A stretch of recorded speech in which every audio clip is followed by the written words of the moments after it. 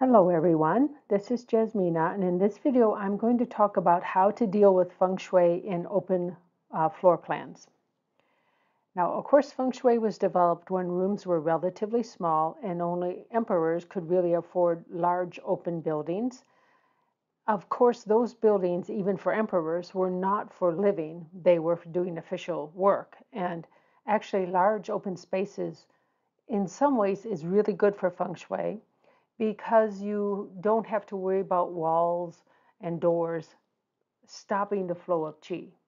So a studio apartment is actually good because every single area in the space receives qi simply because there's no walls.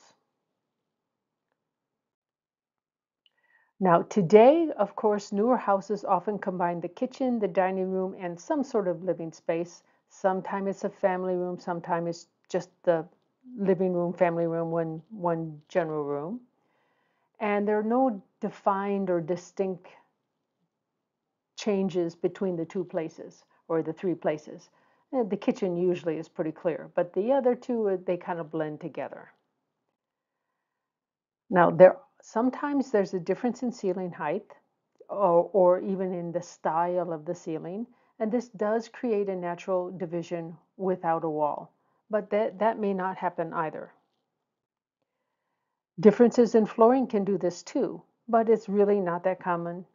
I mean, it used to be that your dining room would have a similar type of flooring and easy to clean flooring, not like carpeting, uh, in your dining area, because if you have kids, there's going to be lots of messes. But the rugs today, the carpet today is actually much easier to clean, so that might not even happen nowadays. Now, what this means is that you need to decide what space is what, and you demarcate the spaces by usage and often also furniture placement, because that defines what you use the space for. Now, although these open floor plans lack walls, still most people do organize the spaces where particular activities take place. Now, if you only eat in your living room watching TV, well, then you don't really have a dining room. Uh, it doesn't make. I mean, you probably have one. Maybe you have it for special occasions, but that is mixing two things, and sometimes it's not a problem, but sometimes it can make it a little murky. So what you need to do is you need to define your spaces in real life, basically measure them, and then transfer that to your floor plan. And and of course it's a smart idea to mark it, but most people can remember what's going on. And again, yes, you do measure. You actually measure the spaces in real life and you transfer that to the floor plan. So you have to understand how to use scale, or at least how to get it in the right space in the floor plan. Again, furniture placement can help define these areas. That's the most common way. Usage can also separate spaces or it can blend spaces. For example, always eating in front in the living room watching TV, that blends the two. And again, sometimes ceiling height or other structural members like a beam, that can also define a room. And since it's not really good to be sitting or being placed underneath a beam for long periods of time, this is why it helps really separate it into two different rooms, because it's quite uncomfortable um, to have a beam over you. Most people have a sense that you'd rather be aware the ceiling's higher. I mean, this is normal human behavior. Now, many rooms span two adjacent sectors. This can even be true of small rooms. It all just depends on how your house is laid out and what direction it faces. And this can happen in any room. It can happen in kitchens, bedrooms, living rooms, dining rooms, bathrooms. Of course, many of these places we don't care about, like bathrooms, laundry rooms, storerooms, we don't really care. But Again, any one of these places can have a room that is split between two adjacent sectors. That doesn't mean you can't use Feng Shui. There is a way to that. There's standard ways that we treat this. Basically, for most rooms, other than the three important types of rooms, the sector that has the larger area determines which sector the entire room occupies. And this would be true for living rooms, dining rooms, um, uh, laundry, bathrooms, places that really aren't important. The kitchen has special rules. It is the sector where the range or cooktop is located. That will determine what sector the kitchen is in, even if that sector is less than half of the kitchen area. That is a hard and fast rule. Bedrooms, it will be the sector where the headboard is located. Now, this means you may be able to decide, depending on the room layout and the size of your bed, you may be able to decide which sector your bedroom has, because you can move your bed. For home offices, it's the sector where the chair to the desk, the main desk, is located. And it's where you are sitting, not necessarily your desk, but where you're sitting. So if it is a small room, this could be kind of tricky, because that that chair could put you in a different sector than you think you're in based on your desk. So these three are the important types of rooms in your house. These are the ones you pay the most attention to. Now, when we talk about bedrooms, if it's only a guest room and only used for a guest room, you can ignore that as a bedroom, at least for your usage. Somebody else may use it for a bedroom, and then they really care, what's happening. But these are the rooms that you pay the most attention to. Now, even though any given room will be considered only to have the properties of one sector, depending on which one of these rules apply. When you're placing an activation, for example, for date selection, or you want to activate a certain star, you need to place it in the correct subsector or sector, depending on exactly what you're doing, based on the pie chart, not based on what the room's uh, identification is. You need to be in the right sector. And so this is why you need to have a really good floor plan and and be able to place the compass properly, so you know exactly where these sectors and subsectors are. So if you are going to be placing an element to activate, it's actually a lot easier usually to place it near the outside walls, and it gives you more room to properly place it so you don't accidentally get it in the wrong place. And it will be clear as we go on why I say this. Now, when we talk about activation, the best activity to activate is actually some sort of activity that's related to your goals.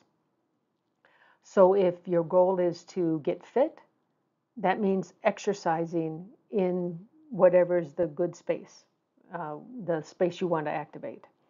Of course, you've got to make sure that there's nothing going wrong with that space, but that is a different thing to consider. If it has to do with finances or job related, anything to do with money, then this would be the place where you'd want to learn new skills, because this will help you earn more money.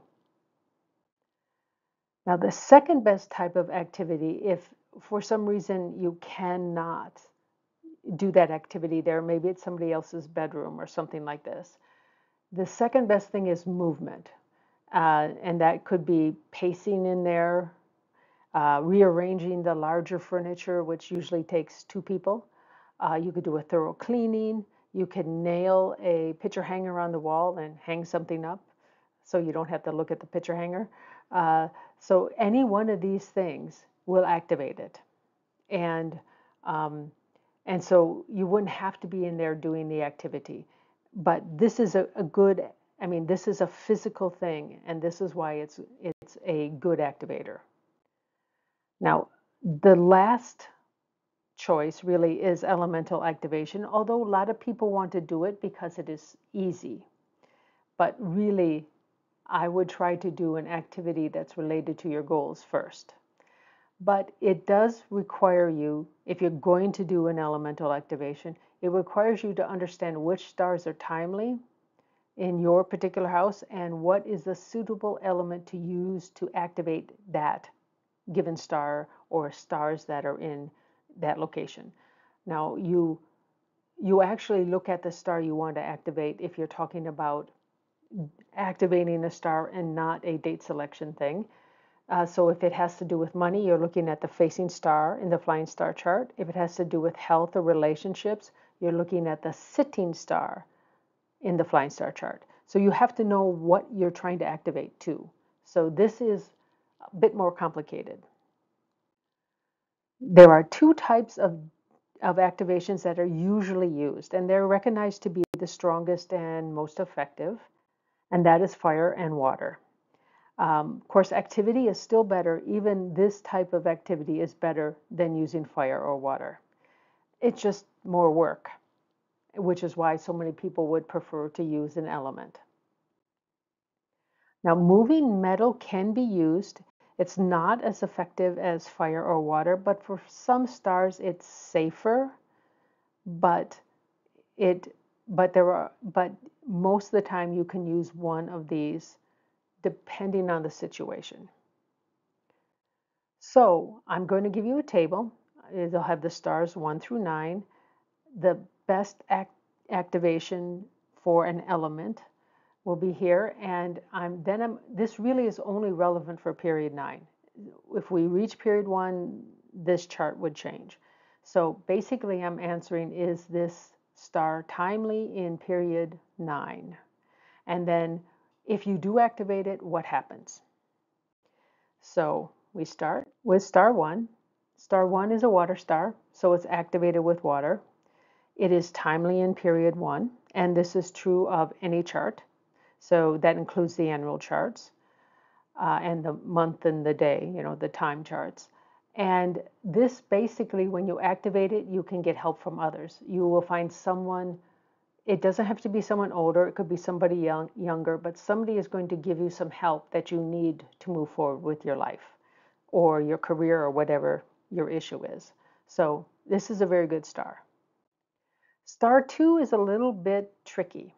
It is an Earth star, and fire produces Earth, so you use fire.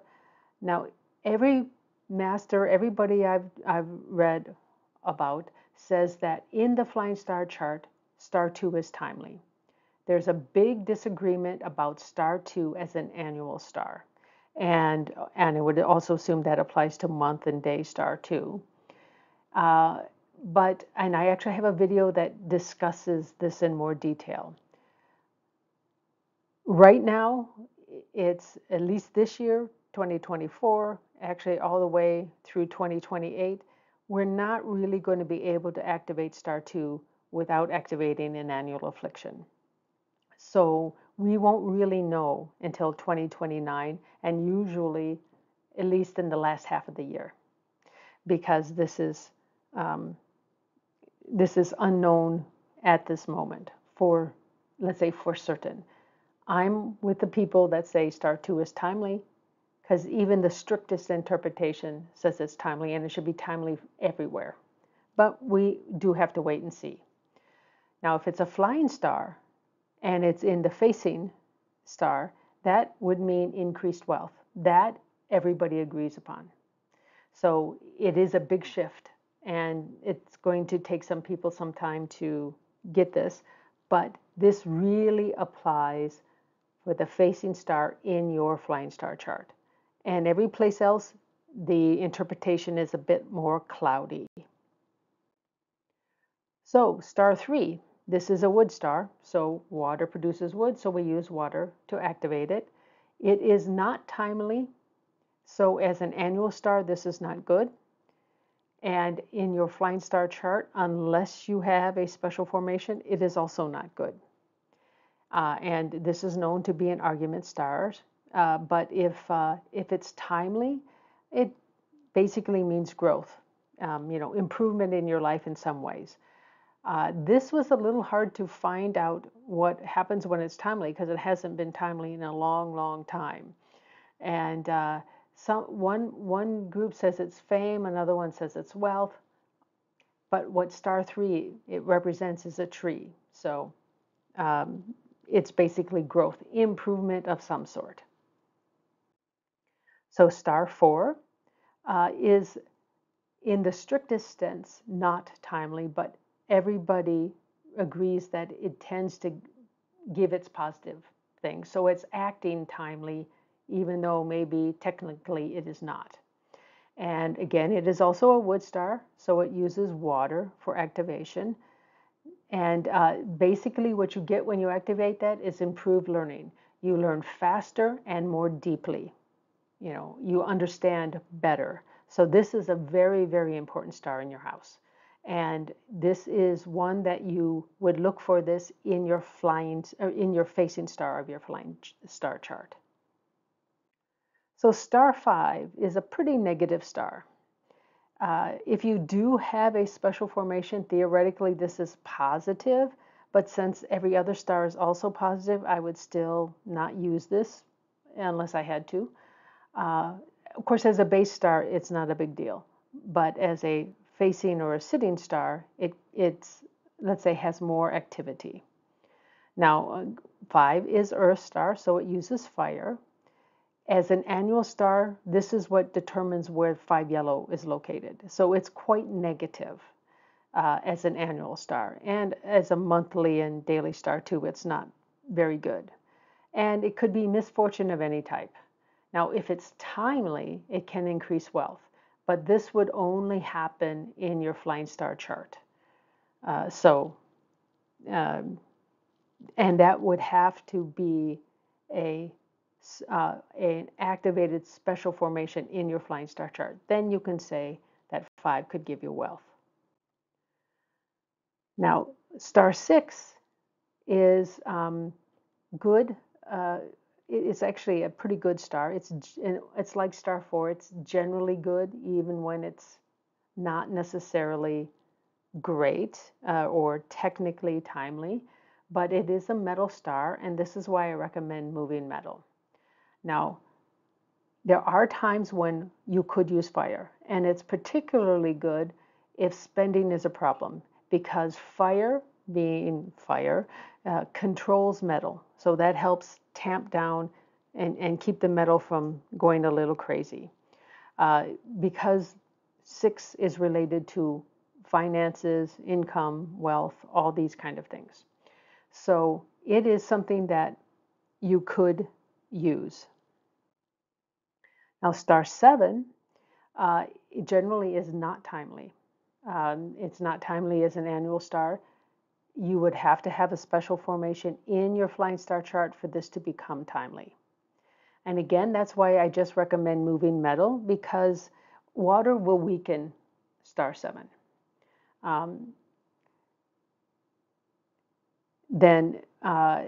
But if it happens to be timely, I still recommend moving metal rather than anything else.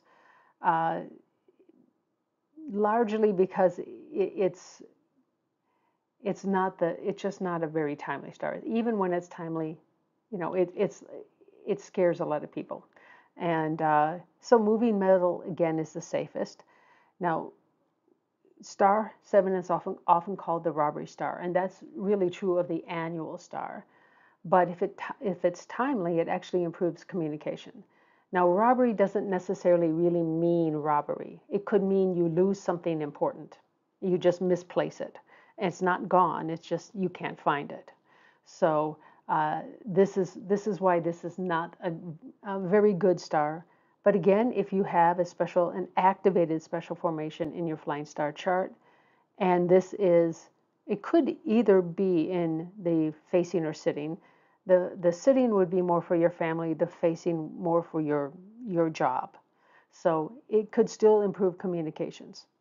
Um, if you were to do anything, uh, I still say moving metal is the best. Fire may be okay. That would be the only other one. And maybe that would be good if you were exaggerating too much.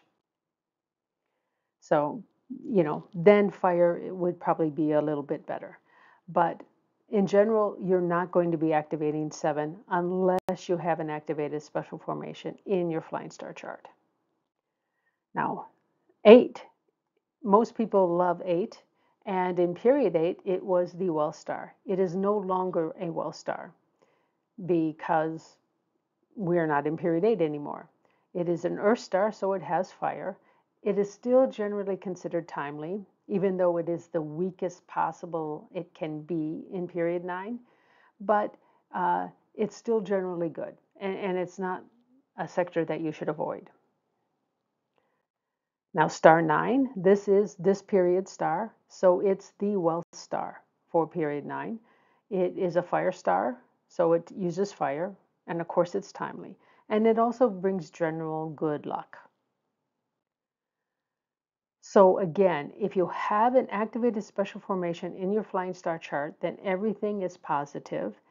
If you have a special formation in your purple white chart for 1 year, you'll have it in all years because of the way it works. I have a video that can help you find out whether or not you have this. But this the purple white chart changes every year, so it is activated by time, so you don't have to worry about landforms. Now, those two charts can have all of these things be timely. However, as an annual star, you obey this. We know for certain 7, 5, and 3 are untimely as an annual star, also as a monthly or daily star. There is still this question about star 2. What is it like as an annual star? And again, we may not know for a while. So annual stars in general always obey timeliness. And in 2029, finally star 2 is in a sector that can be activated and is not with an annual affliction. So unfortunately, that's still 5 years away, and we won't be able to prove it one way or the other, what star 2 is like as an annual star until then. So in the meantime, we use caution, largely because it's with an annual affliction, so you don't want to activate it anyway. You also need to be aware of where the annual afflictions are, of course, and you have the Grand Duke, the 3 animal subsectors of the 3 killings, and the 5 yellow. Now, the 5 yellow is a 45-degree sector, so that's quite big. Now, the year breaker is also important, especially if you clash with the year animal. So this year, 2024, if you have a dog in your chart, you're going to clash somewhere. The year is probably the most important, but the month and if you're a working adult is also important.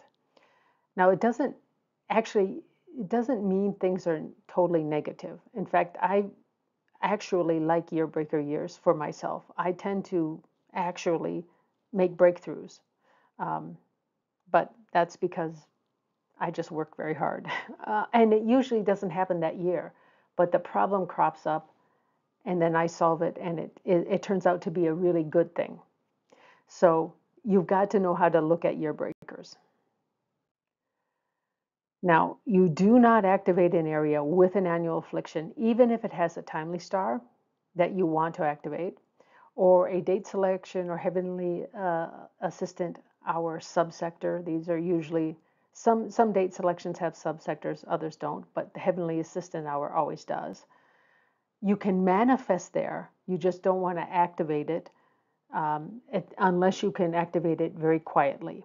Like you're just working on the computer, you're not taking phone calls, you don't have music playing. That could work, but really it's safest just to manifest here. And if you want to activate, and that's not a bad idea to activate, but then you would activate with some relevant activity in your house's best subsector. And I do have a video that will help you find that. I can't just tell you what it is without knowing all your charts. So this is work that you have to do, or you hire someone to do it. Now, you don't also want to activate a subsector that you or your family members clash with. So you look at the animal sign for everybody. Now, some of the date selection is associated with an animal sign subsector. Some of it is associated with an element subsector, so that's not too bad. But the animal sign you can clash with. Now, the timely star will be a 45-degree sector, so the animal sign will be there. So you wouldn't want to activate those areas. And the year is important for everybody. The month is important for the working adults. However, the day can be important if your issue or what you're trying to activate and solve is related to your spouse or your significant other. And if it's investment, children, or even idea related, like you're trying to come up with new ideas, then you don't want to clash with the hour either. So, this, you really have to look at a lot of stuff. And this is why people get paid to do this, because there's a lot of stuff to look at. So of course, the best way to learn is by example. So I'm going to show you some examples here. This is just a general floor plan I just threw together very quickly. You can ignore everything over here. We're just going to really be looking at this open floor plan part. So you again need to define your spaces. That's how we start. So the kitchen, it's usually the cabinets that will define your spaces, and to some extent your appliances, depending on the situation. So I just took this wall and just said, okay, there. This is the kitchen.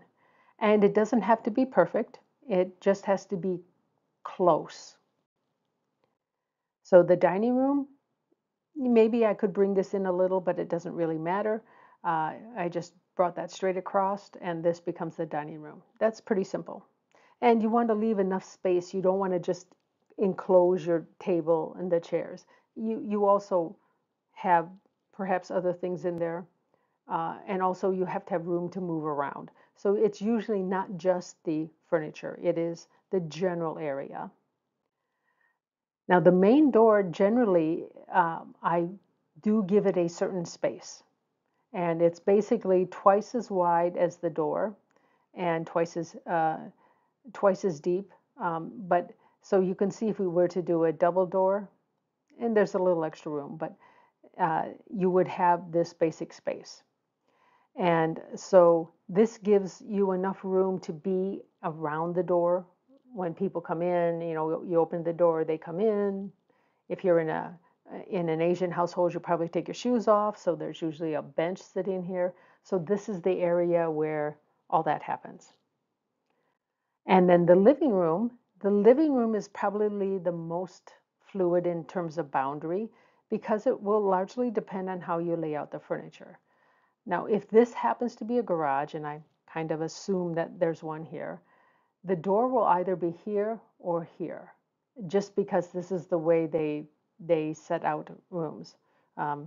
They almost never put a door in the middle except the main door. And it just makes sense, because when it's in the middle, it really disrupts the flow. So this just happens to be taking up a little less room. Now, this isn't a bad idea. It is a good idea to have a decent sized space in front of your door that is open with as minimal furniture as possible, because this is called an internal bright hall. And this allows the chi to kind of like collect here whenever you open up the door, and then it will travel to the rest of the house. So, but you have to have a space for it to collect. If it's tight, it really has a hard time moving into the rest of the house. So here's another possibility of how you could lay this out. And if you had, let's say you had poker night with your buddies once a week, you probably would want to have a table permanently set up, or maybe you have a game night once a week with your family. So this could be a possibility. Now this becomes the entire space. And I'm assuming that the door would be over here. So this, again, is a possibility. So it depends on how you lay out your furniture, exactly where the boundary of your living room is. And that's really, really true for your living room. It is also true for your dining room. If you only had a four-table thing, you would obviously say the dining room would be here if the table was more like this size. So you have to adjust it for what you have. So in this case, we know that the living room is in the northeast because it's almost completely in the northeast. The dining room is in the east. In fact, it's not even doesn't fill all of the east. The kitchen is in the southeast, not because of the area, although it is true that the southeast is slightly larger. It's because of the location of the range. So the kitchen is southeast. So here's another example. This is the same house, but now it faces southeast. And so now you would say, okay, let's focus on the living room because this is dividing the room into two. I don't know how well you can read this, but this says 165, this says 135, and that's for arrangement number one, where we had the sofa here and a TV here. And which one of these two is bigger? It is the east. So this, with the arrangement number one, this living room would be in the east. Arrangement number two is this larger area. So if we compare the two areas, this is still 165, but now this is 225. So then, as arrangement number two, this would be a southeast living room. So this is why it's important to know exactly where your furniture is located in your floor plan. So again, it's going to be either an east or southeast room depending on your layout. Now, the living room is not an important room unless you happen to use it as a home office also.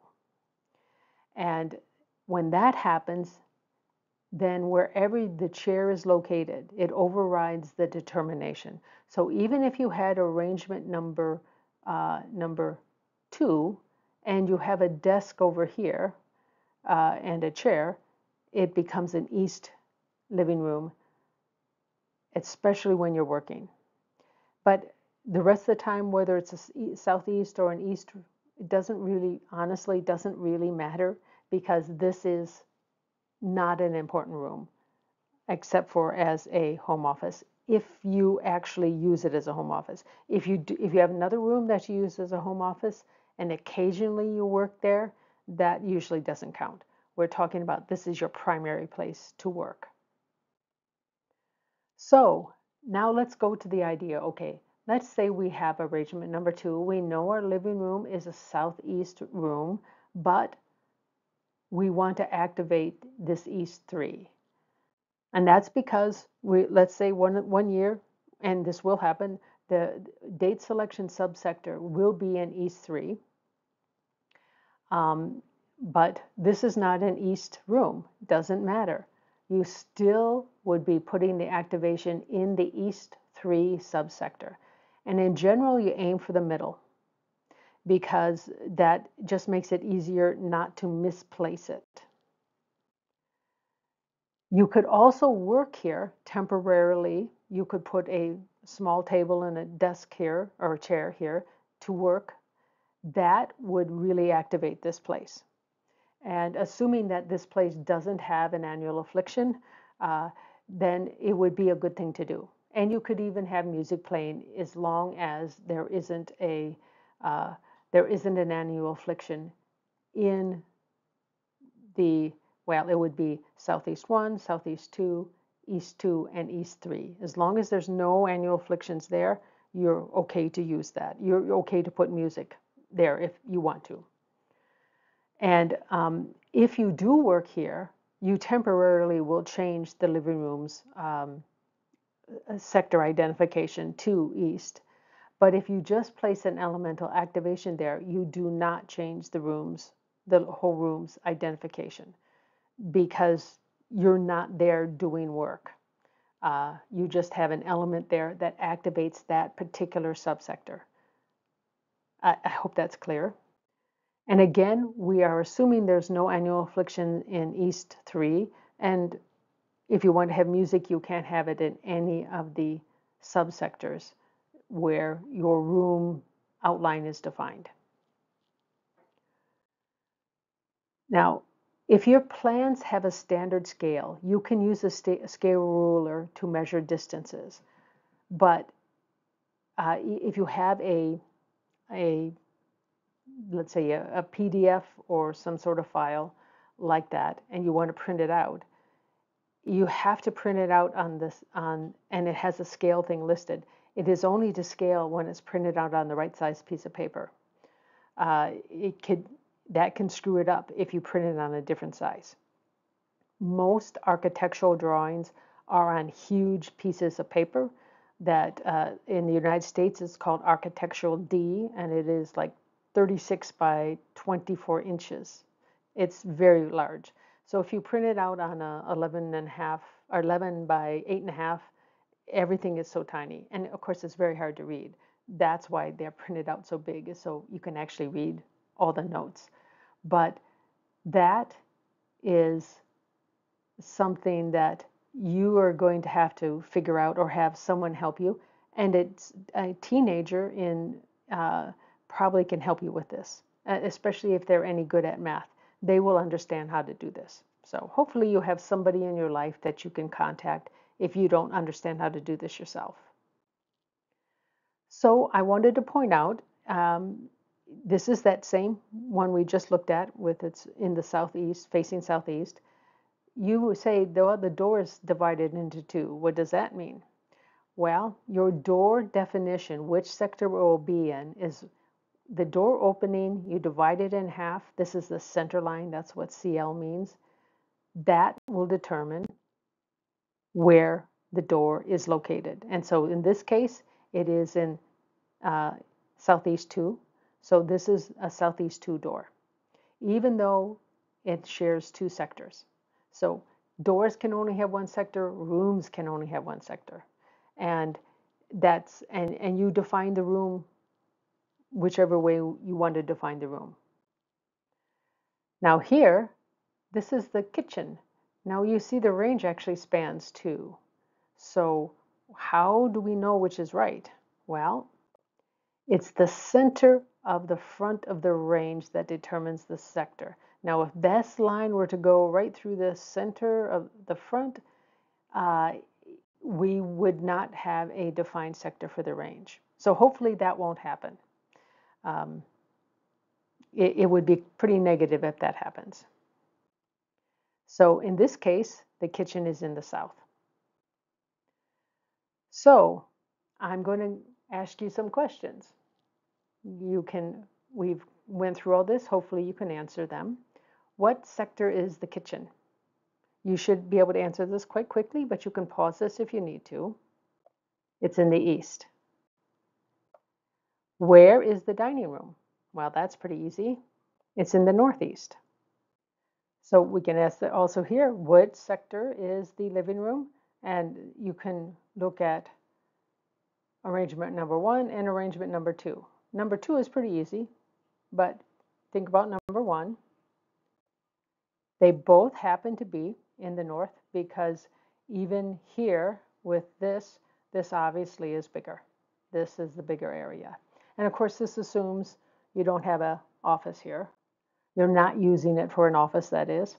So you could, if you have the ability, put a desk and chair here for working. It's a little hard in a living room because everybody hangs out there, but it's possible. So in theory, you could decide what you want your room to be by placing a desk and a chair in whichever sector has the better properties, if you really wanted to do that. But hopefully you don't have to use this as your home office unless you live alone, and then that's fine. Now, ranges are best placed in non-animal subsectors because they only can get affected by the 5 yellow in terms of the annual afflictions. So that's the best place for them to be. And everyone I've showed you, they just happen to fall into a non-animal subsector. Um, and you know there are quite a few non-animal subsectors, so it's not that hard. So again, open areas, this is a summary, they need to be divided by usage. Rooms that are bisected by two of sectors, the following apply. When you activate a subsector or sector with activity or an element, wherever that thing is placed, the activity or the element occurs, only that subsector will be activated. And this is regardless of the overall identity of the room. Because you're activating a subsector, usually. Now, activating with activity or an element should be avoided when there are annual afflictions or the day clashes with the residence's, everybody's batsa. Again, year for everybody, month for the working adults, and the day if it concerns the spouse or significant other, and the hour if it concerns investments, children, or ideas. So this is standard. You've probably heard this before. Now, when an important room is bisected by two different subsectors, or two different sectors, I should say, not subsectors, you can choose the better the sector by the placement of your desk, the chair of your desk, that bed's headboard, or possibly the range. The range would be the expensive one because that would probably mean you redesign the whole kitchen.